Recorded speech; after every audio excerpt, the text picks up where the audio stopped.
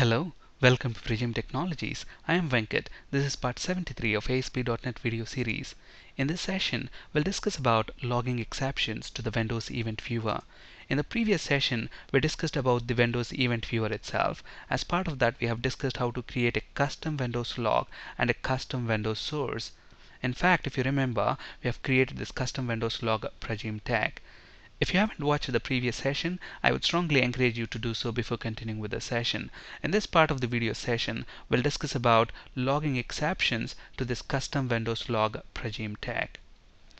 I have an ASP.NET Web Application project here. On this web form 1, I have a grid view control, and when this web form 1 loads up, we are creating an instance of this dataset object, and then this dataset object has got this read XML method, which is trying to read the XML data from countries .xml, and that data will be loaded into the data set, which in turn we are setting as the data source for the grid view control, and finally we are calling the data bind method. But then if you look at this project, it doesn't have this countries.xml file, so obviously when we run this, we get a file not found exception, and when that happens, we want to log that exception to this custom Windows log Prism tag. Let's see how to do that. In order to do that, I'm going to add a class file to this project. I'm going to call that class file as logger.cs. Let me add that. That should add the class, public class logger, and this class is going to contain a method called log method, and this is a static method. And then if you look at this method, it's actually taking in an exception object as a parameter. So whenever an exception happens within an application, we call this method, pass it the exception object, and this method is going to take up the responsibility of logging that exception to the Windows Event Viewer. We'll talk about this code in just a bit. First, let's resolve some of the errors that we have here. Now, the StringBuilder class is not recognized. That's because the StringBuilder class is present in a system.text namespace. And along the same lines, we have another error here. This event log class is not recognized. That's present in system.diagnostics namespace. So let's go ahead and import that as well. So system.diagnostics. So at this point, we don't have any compilation errors. Okay, so what we have to understand at this point is that we have a class called logger, which has got the static method log that takes in an exception object. When we pass an exception object to this method, it's going to take up the responsibility of logging that to the Windows Event Viewer. So anywhere we have an exception, we can pass that exception to that method. Now if you look at the code that we have here, it's present in the page load event, but then we don't have any try catch block here. So obviously if there is an exception, that get rolled up till the page level, because if it's not handled in page load event, so it gets rolled up till the page level, and at the page level we don't have page underscore error event handler, so obviously it's going to propagate one more level up till the application level, and at the application level we have this global.asax file which has got application underscore error event handler. This gets executed, so we are going to handle that error here. Now we need to get a reference of that exception. So how do we do that? We have this server object, and it has got this get last error method that returns an exception object back. You can see the return type. And I'm going to use a variable of type exception to store that object. Okay, so we have the exception object. If that exception object is not null, then what we want to do, we want to log that. So if the exception object is not equal to null, then we want to log it to the Windows Event Viewer. Now to do that, we can make use of that logger class which we have just created. We'll talk about this log method in just a bit. And then it has got that log method, so we're going to use that method. So logger.log, and then I'm going to pass that this exception object. Okay, so the exception is logged now. What we need to do, we need to clear the error, and to do that, call server.clearError, and finally redirect the user to the custom error page. I have a page here, a custom error page, errors.aspx, and this is a very simple page that has got this simple message that lets the user know that there is an application error. So I'm going to redirect the user to this page. So let's copy the name of that. Let's go to global.asax, and then let's use server.transfer, and I'm going to specify the URL. So /errors.aspx.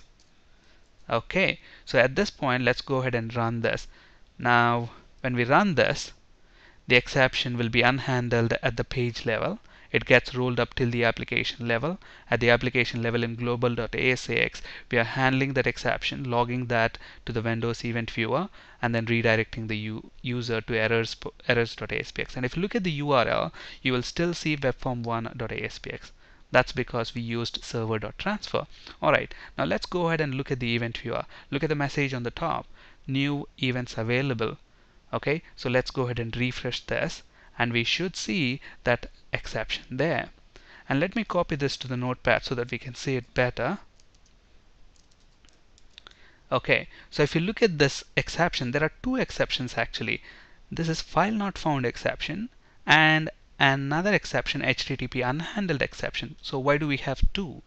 That's because first the exception happened here, and since you didn't handle that, it got propagated till the application level, and at the application level it has this unhandled exception which is wrapping this file not found exception. So the outer exception is HTTP unhandled exception, and the inner exception is file not found exception.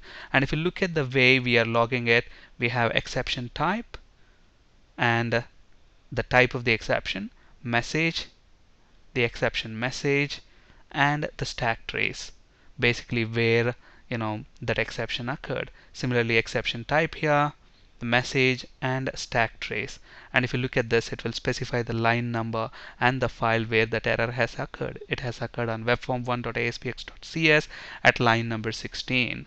Okay, so now let's see how did we log this to the event viewer. Now if you look at this method itself,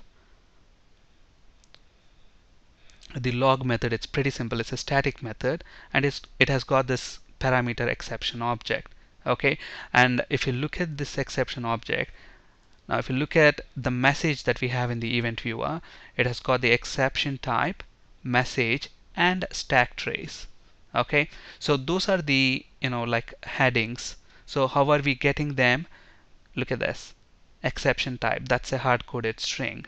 Okay, and if you look at what we are doing here, we are actually using a StringBuilder object. Why aren't we using string object, and why are we using StringBuilder? Because strings of type string are immutable, whereas strings of type StringBuilder object are mutable. Because we are changing the string object several times, it's better to use StringBuilder instead of string object for performance reasons.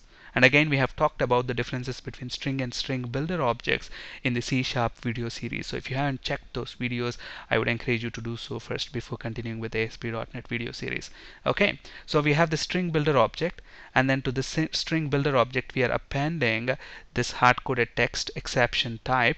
And then you might be wondering, what is this Environment.NewLine? Now that is the new line character that spits out new line character. What's new line character in C#? \n.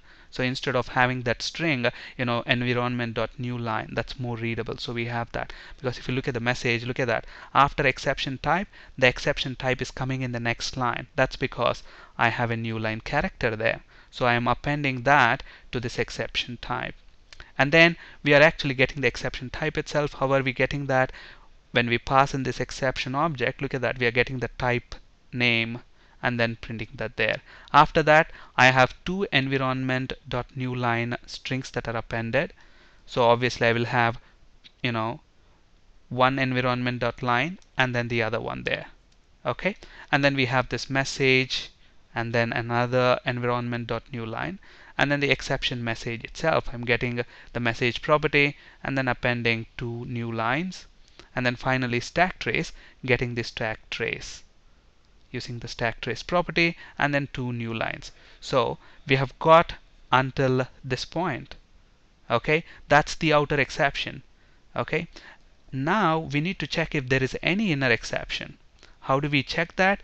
Exception.InnerException property, look at the return type, that returns another exception object if there is an inner exception.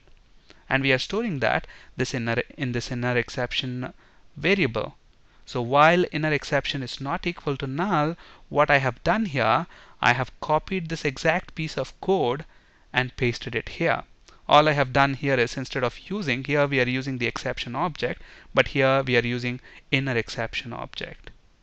It's exactly the same piece of code. And then finally what we are doing, we are saying inner exception is equal to inner exception dot inner exception. In case if we have 3 levels of inner exceptions or 4 levels, it's going to use this loop. How many ever inner exceptions you have, whatever is the depth, it's going to go all the way till the bottom, till the final inner exception, retrieve the exception type, message, and stack trace, and then it is getting appended to this string builder object sbExceptionMessage. And then what we are doing, this is the only bit of piece of code that's required to log the exception to the Windows event viewer. So in system.diagnostics namespace, we have got this event log class, and this event log class has got this method source access. If you remember, yesterday we have created a the source as pragimtech.com. Okay, because if you go to the Windows event viewer, look at that. When I select this one, look at the source. pragimtech.com is the source. And in the previous session, we have seen how to create a custom Windows source and Windows log. That is that source. So we are checking, is that source existing? Okay, using source exists. If that returns true, the source is present. So I'm creating a new event log object. Okay, and look at the name of the event log. I am passing in the name of the log here, so that whenever you log a message, that gets logged against this custom log. And if you remember, we have that custom log here, pragimtech. Okay, and then log.source, source name is pragimtech.com. We are specifying that here. And finally, this is the line that writes that object, string object, to the event viewer, the write entry method. And if you look at this write entry method, it is taking in the message itself. So string builder object dot toString, that returns the string out of that string builder object. And then the second parameter is like, what type of entry do you want? Do you want an error entry or information entry or audit entry? What it is. Okay, so because if you look at the event viewer, look at the application, for example, you can have several types. You have information, errors, etc. So if you right click on that and say filter current log, you can see the different types of event log entries, critical entries, warning entries, etc.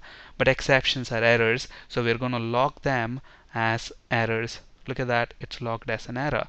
And to specify that, how you want to log that to the event viewer, you use the second parameter, event log entry type. That's an enum, and when I press dot, you have all the entry types there.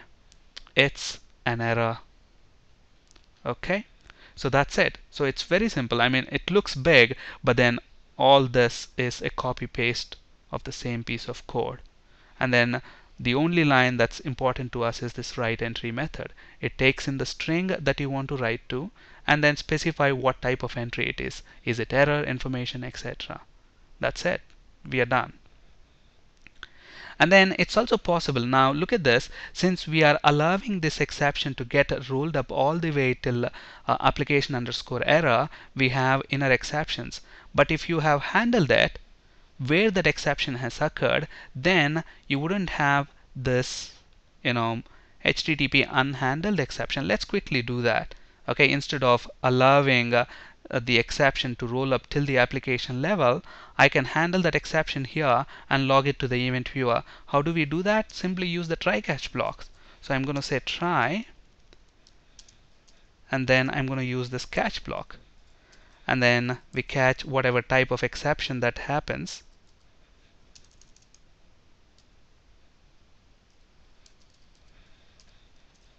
And then all you have to do is ex dot, we use the logger class dot log and pass the exception object, so it gets logged.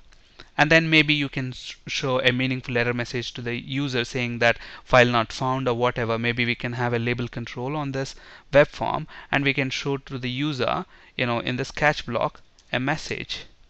Okay, but then I'm not going to do that now. We are simply going to log that exception. So let's go ahead and run this now. or you can redirect the user to errors page. Depending on what your application is trying to do, you can either redirect the user to the custom errors page, or you can display on this web form in a label control an error message stating that the file is not found. It completely depends on the application requirement. So let me go ahead and run this, and obviously we get an exception, but nothing will be shown here because we are not doing anything. We are simply logging that exception. So let's go back to the event viewer and refresh this. Look at that, I got an exception, but then let me copy this exception to a file, to a notepad. And if you look at that, I just have one exception.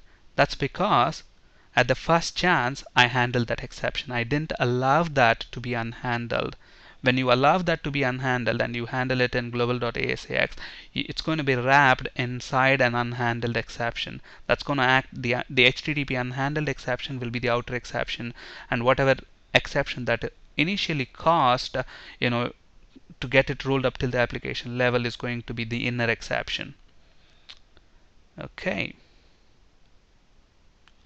On this slide, you can find resources for ASP.NET C# and SQL Server interview questions. That's it for today. Thank you for listening. Have a great day.